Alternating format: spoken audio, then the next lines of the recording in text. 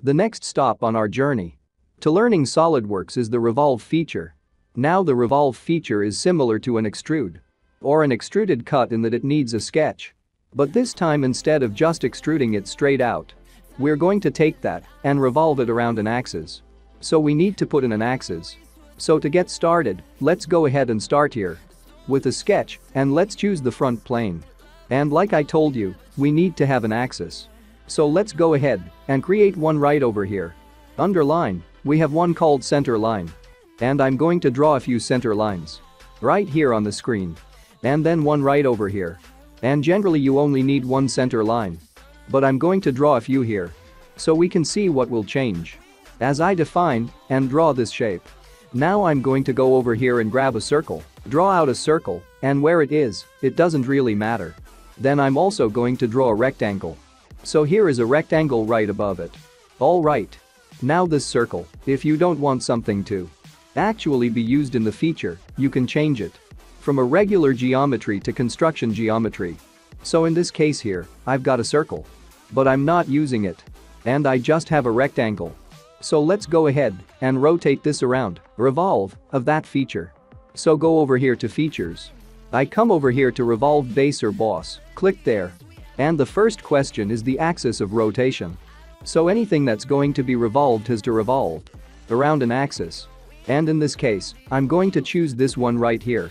And because I only have that one rectangle, it takes that and revolves it around that axis. And now we have basically what's looked like a washer.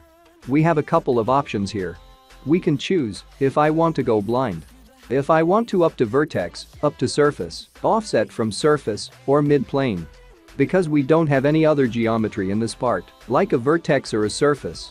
We can't use those yet, but I can use mid-plane. And instead of 360 I can type in a value. Maybe like 30 degrees. So notice is going from the shape I drew. 15 degrees in both directions. If you want to switch that back over here to blind, it's going 30 degrees in only one direction. And you can switch the way it goes just by clicking on this little button here. In fact, we can also go to direction 2. So if we don't want it to be symmetrical, we can say, I want to go maybe 60 degrees, one direction. I want to go 30 degrees the other one. We can do that as well. We can also define a thin feature. So if we want to make this more like a tube, we can have that material going on the outside of the shape we drew or on the inside by clicking on this little flip reverse direction button.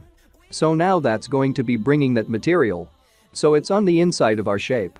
And then we can define how thick it's going to be. So a couple different options there on creating a shape. I'm going to go ahead and turn that fin feature off for right now, though. And let's just go ahead and create that one shape. Click on OK or the green check mark. And there's our very first revolve. Now let's go back and modify this feature. So if you look at the drop down arrow here, or this little twirl down, you can see the sketch. And inside that sketch is the feature. So if we want to define how far we're rotating around, that's where you'd come into and edit the feature itself. And in this case, I'm going to go just in one direction.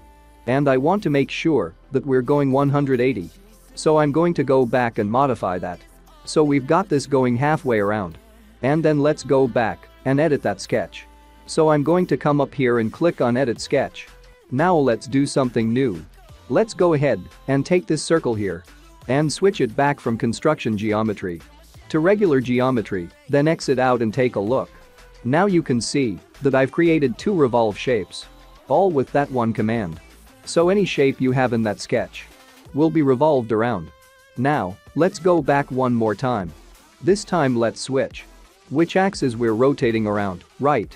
So instead of rotating around this axis here, let's switch to a different axis. In fact, let's make it even cooler. Let's go ahead and make this a tube.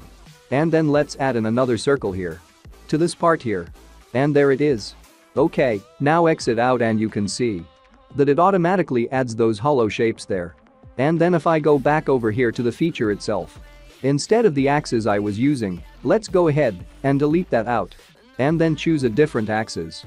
And there you go. So I'll just by quickly changing from one axis to the next, the part completely changes. Now I've got more like a conic shape down here. And you still got a circular shape here. so you can switch axes very easily. And you can use individual edges from your part. If you had like an edge like this one here, we can go back and use that if we wanted to. So, let's try that out. So go over here to the feature itself. Click on Edit Feature and my axis is going to be this edge. Click OK and there you have it. So a bunch of different ways you can use different axes and take individual shapes, whether they're nested or not, and rotate them around. And again, the revolve is one of the key features inside of SolidWorks.